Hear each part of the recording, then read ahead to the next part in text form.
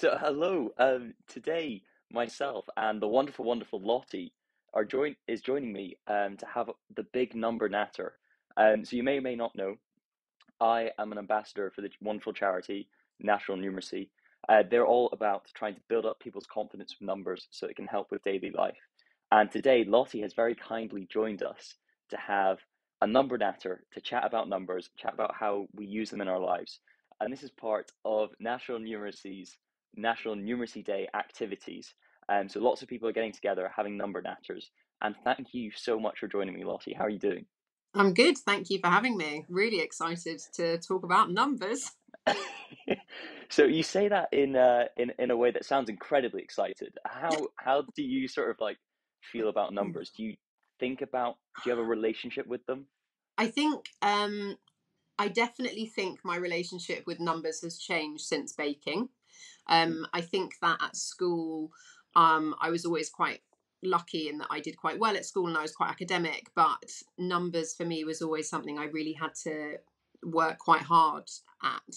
It doesn't come naturally to me, whereas kind of like sciences and languages came naturally to me, but maths was like, oh, I need to really kind of sit down and work stuff through quite slowly.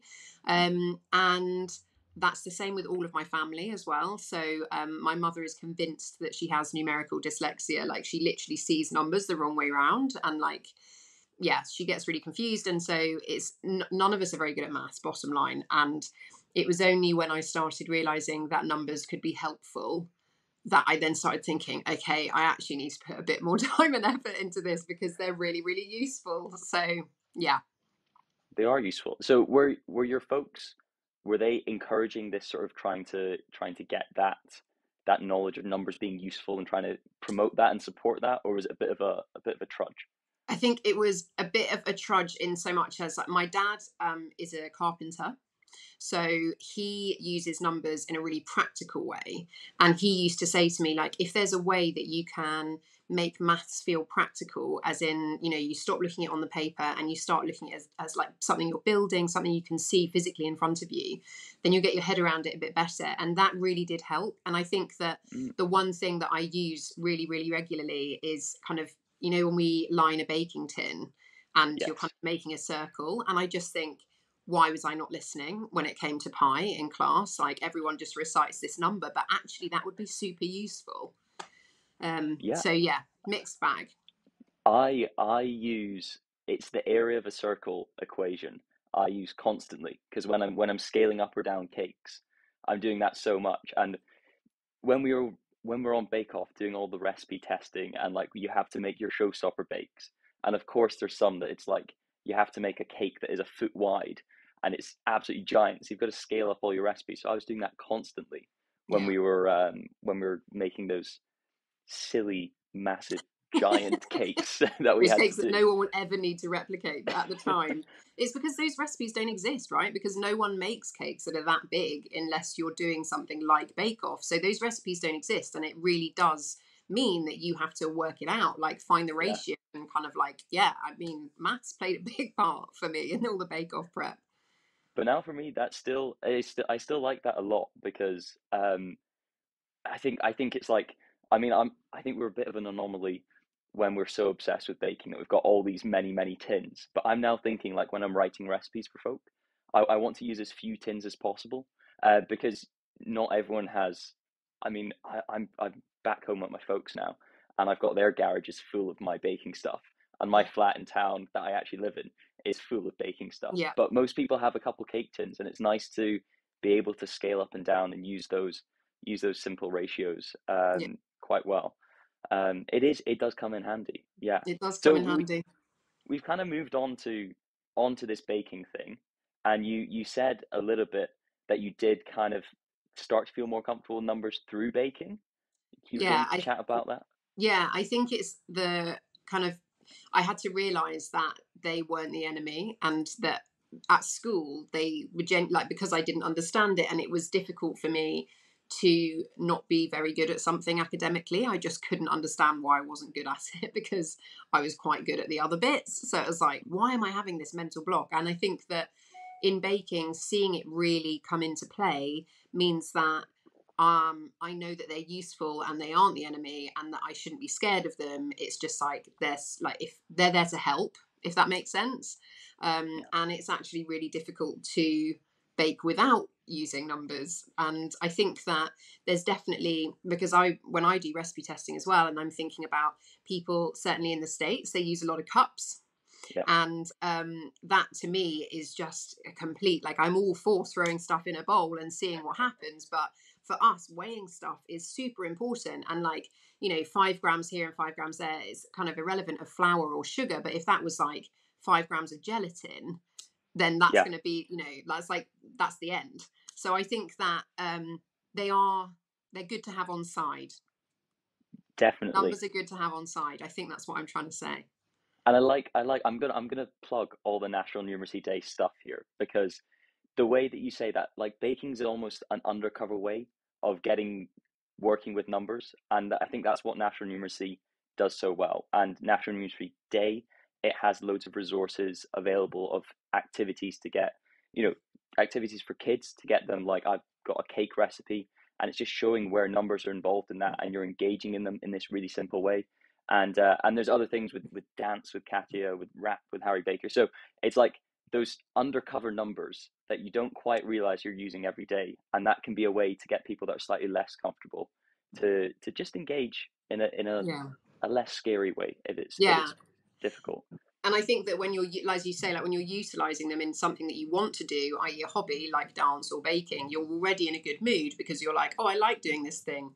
And then Yeah. the little numbers are just sneaking around in there, but actually they're super useful to have there. Yeah, I completely agree. If you can find something that you're passionate about and then recognize that you're actually using numbers a lot, then it becomes a lot less daunting the next time you're faced with a sheet of numbers, which I guess you're faced with every day, right? In accountancy, the thought of that, looking at a page of numbers, I just need to remember that, those numbers are my friend occasionally Mm. for I baking. suppose yeah, looking at a set of accounts is maybe a bit of a hardcore way to go into it. So let's start at looking at an ingredients list with 200 grams Exactly. of flour instead of looking at Yeah. thousands of pounds or whatever it is. Yeah, Yeah. it's probably a safer way to start. Yeah. I want to move things forward to July. This is a very, very exciting time. So you've got your book is coming out. I'm It beyond is. excited for you. I'm very, very.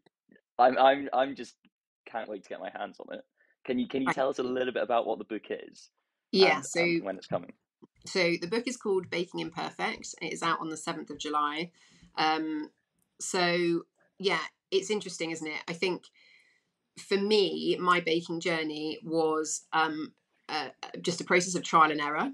And when something didn't work, rather than kind of throwing it in the bin, thinking, what can we do with that? Try not to beat yourself up about it. And I really think that I've always kind of looked at baking and patisserie in particular as something that is really out of my reach because I don't have that skill set. So for me, Baking Imperfect is about making people feel comfortable to have a go. And if it goes wrong, what is the worst case scenario if something goes wrong? Like, you can feed the birds with it. Do you know what I mean? Like, there is no worst case scenario that isn't Yeah, manageable. And so it's kind of just about getting stuck in. And I really want to encourage people just to have a go. I absolutely love that. Yeah, it's just, what is the worst case scenario? When it's cake, the worst case scenario is that you just put custard on it and it tastes great. It's Exactly. amazing. And actually, this is why I wanted to get you on this, because I kind of knew that was going to be a little bit of the mission behind the book, and it so resonates with national numeracy and the thought that trying to make it not scary, trying to encourage people to just get going, with obviously in national numeracy, get going, engaging with numbers and developing those skills, and with you with baking, just get going. You know, you're never going to improve until you start, and it can be scary to start sometimes, but trying to welcome people in with Baking Imperfect, trying to welcome people in with the resources of National Numeracy Day, I think that's a Yeah. great way to go. Yeah. um and I'm also kind of really interested to hear about this, because a book will be there very, very soon, a physical book. It's an amazing feeling to get your hands on it, which is crazy, but so much work goes into it before. There's a huge process of, thinking up the recipes you're going to be doing, obviously writing those recipes, testing them, developing them. And I don't really know how other people do it. I've got my ways of how I figure out a recipe, and for me, you might not be so surprised to hear a lot of them are quite analytical, I suppose, and we're using ratios, we're using numbers. But how have you got a sort of process that you go about in writing recipes? I'm really interested. So let's be clear that your way works better because you are the winner of Bake Off, and you've already got a book out. So I think your way works better than mine. But I'm much more, and I doubt this will surprise you either. We know each other fairly well. I think mine starts with flavour. So Mm, I think all about my flavors. What flavor do I like? Is there a sweet that I like that I want to replicate? Is there a particular dessert from childhood that I want? And then I think, how can I mash that up with something that people recognize? So, like, let's turn, I don't know, this is a ridiculous suggestion, but like an ice cream into a bread, for example. So then I'll look at like bread recipes that are in existence and I will mhm. try and work out how much of those numbers in terms of the weights and ratios are malleable and how many of those need to stay firm in order for the bake to actually come out as a finished article. Yeah. And so then once I've worked out what I can play with, that's how I add my flavors in. And then yeah, it's a mishmash. There's no real analytics. It's just me eating as much food as possible and judging it. No, that is it. That's it is actually very similar to how I go about it because mine is like you've got to look at the work that's come before you. You've got to look at other recipes that are out there, and sort of I'll typically look at some of my favorites that I've used before, and combine them with other ones, and you know I get this sort of wide range, and I understand if it's a brownie or something, I kind of get what are the bounds that a brownie sits in with all these ratios, and then I go what end result do I want to see, and then if you've got a bit of a knowledge of what each ingredient does, then you can play Yeah. about within those bounds that you found and within those ratios to get your sort of perfect result. So there is a lot of similarities there. I think we're pretty on the same track. Um, yeah, so that's that. I suppose that's a little bit of the background to behind Lottie's magical baking works and what's going to be in Baking Imperfect. That's very very exciting. To finish off, because I've used up a lot of your time, and it's very very good of you to be giving us all your very special time. But your book is called Baking Imperfect. It There is. must be some blunders that get you along that way. So, as a final question, have you got a standout baking blunder from the days? There are so many, it won't surprise you to hear. Like it's just one blunder after another. And in within those blunders, sometimes there's a small slither of genius and then that becomes a recipe, right? But I'm honestly the majority of the time I am messing up. One thing that happened to me fairly recently, dinner party, I had a lovely tart that I had in the oven, beautifully short pastry. It was all ready to go. The filling was set. It was perfect. I brought it out of the oven, forgot that it was a loose bottom tin, picked it up like that, and the Oh whole no. thing just exploded. And the pastry was so short that honestly, it just exploded and disintegrated. And I couldn't even serve, like, I was just kind of thinking, can I scoop this off the floor? Can I call it eaten mess? Like, is there anything I can? The answer was no. So they just had the ice cream that I was due to serve with the tart. They just had that. Um, Well, ice cream's I think the best thing in the world. So you do so love you ice still cream. you still serve them something great. But yes, I have also done that with a loose bottom They're tart so before. dangerous. And you're They're like, it's very like very such dangerous. it's so precious that you're like trying to be really careful, but equally it's hot in the oven, so you've got to move fast and like, oh. Yeah, So and yeah, then there you've are got many that. of those, but that's the standout one from recently. Yeah. Well, yeah, I've certainly been messing up a lot as I've been getting. It's a correlation between being quite tired and sort of a little bit stressed out. I just had my exams, a little bit stressed out, so then I'm not quite thinking all the way. And then I had one recently where I had a cake in the oven, but it had 35 minutes to go, and I had a loaf of bread on the go. The bread was proved. The cake had 35 minutes left, and I was like, which one do I choose? Which one do I choose? So the cake had to come out. It was sacrificed, so I had to scramble it up because I needed to. Well, actually, I didn't need to scramble it up. I decided to put it in a pan and cook up the raw cake batter in I the pan. saw this on Um, Instagram. because for some reason in my head, I thought, oh, that's a great idea to do. Why not? But I think that was just me being a little bit delirious and not getting my timings right. Numbers are important in baking. Timings, I should have got that right. I should have known when my bread was going to be proved, and then I wouldn't have had scrambled cake. Um, but there we go. we make mistakes, we improve, we get better, we learn from them, and that happens in baking, that happens in numbers. So, Lottie, thank you so much. It's also just been a delight to get to catch up and chat again. I know, I It's miss been you. I feel like, whatever it is, the excuse, whatever it is, I'm here to just chat to you, to be honest. And it's been lovely. So if we can do any form of helping with people with numbers who might feel a bit daunted by them, then that's a bonus. Well, I certainly, I think you've been very, very supportive of that. And if I was anyone watching this, I hope that you've been inspired to get going with starting your number journey if you feel a little bit daunted by them.